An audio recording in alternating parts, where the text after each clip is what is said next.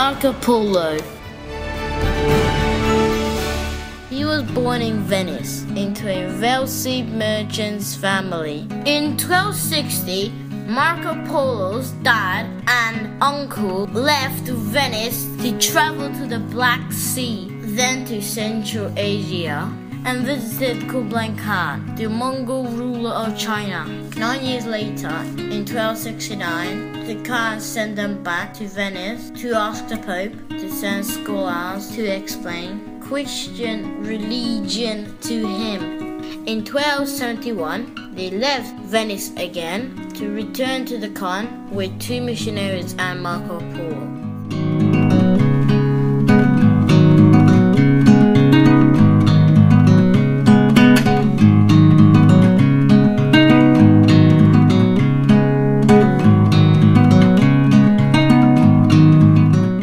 The travel lasted 4 years. They arrived in 1275 to Kublai Khan, where they stayed for the next 70 years. During this time, Marco Polo was sent on missions by the Khan, and he's seen many parts of China. In 1292, the Polos was sent back to Venice, but this time they visited Sumatra, Sri Lanka, southern India, and the Persian Gulf. From Iran, they went to Istanbul. Then they arrived to Venice in 1295. This travel lasted 3 years.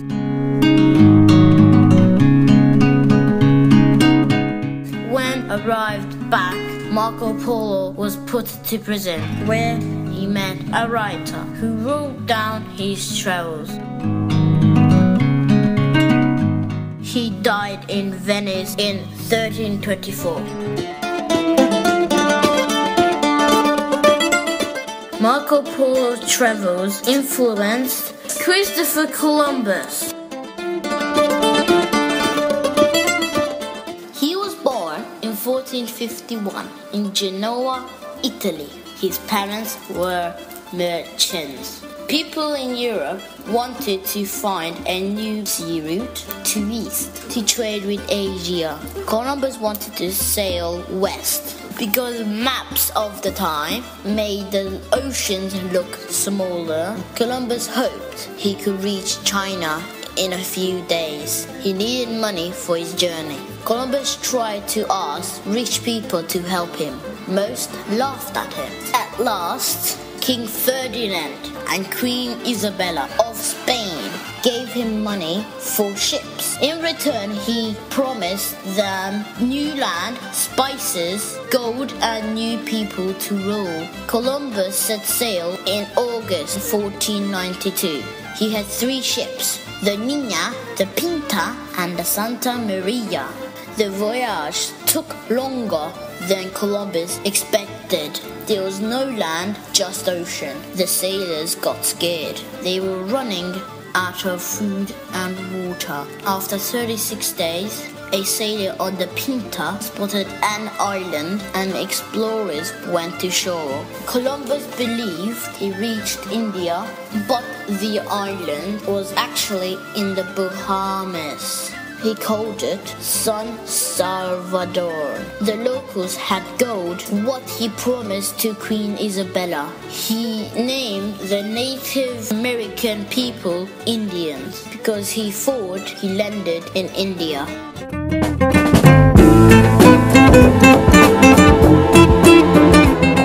Columbus then sailed onto Hispaniola, now called Haiti, and the Dominican Republic, and to Cuba. He did not discover America because people were already living there. At first, the Native Americans were happy to see Columbus. He gave them cheap presents. He also claimed the islands for Spain. Columbus enslaved the local people and forced them to mine gold.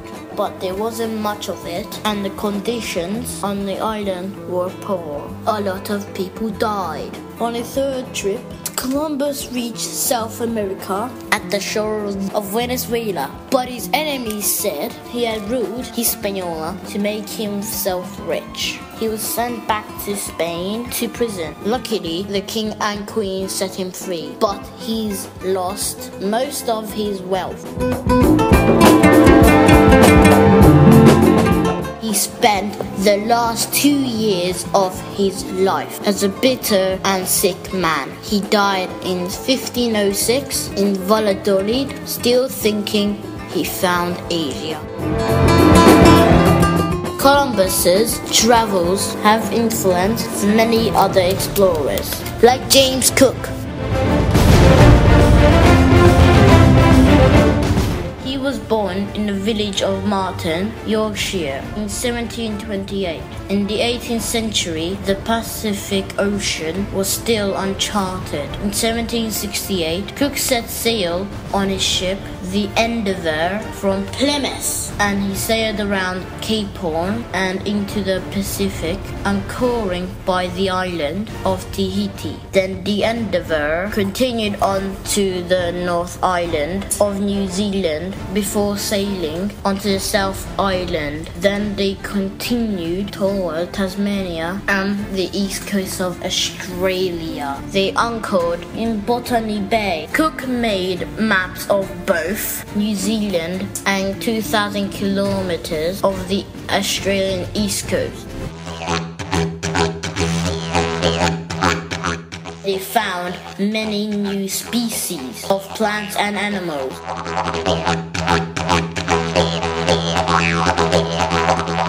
They have seen many different types of eucalyptus trees, the bottlebrush tree,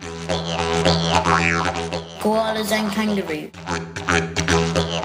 They might have seen wild dingoes, and some of them possibly made friends with the Aboriginals of Australia, and they kept them like dogs, even though they are wild animals. In 1773, Cook's ships entered the Antarctic Circle several times, but because of the cold, were forced to turn back.